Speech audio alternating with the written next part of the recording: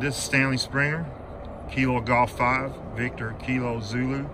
We're doing the second part of this video because the first one did not connect. So I'll hand it over to James here.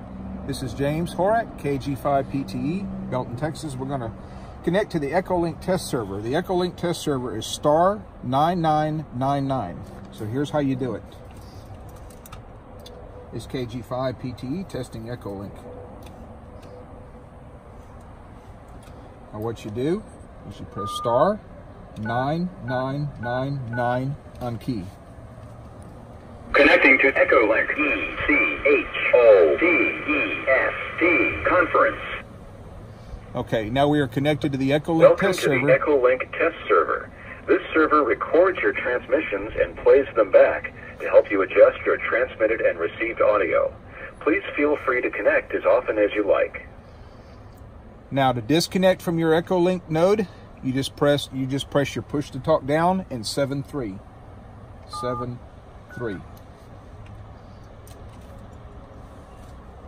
ECHODEST conference disconnected.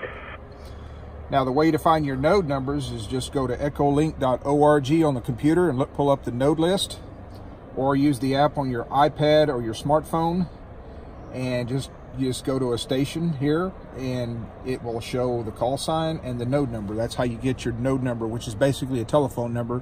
When you dial that number, it knows to connect to that repeater. This is James, KG5PTE, Belton, Texas. Thanks for watching. One more thing I'd like to add is the reason he's doing a test is because they don't like for you to get on there and not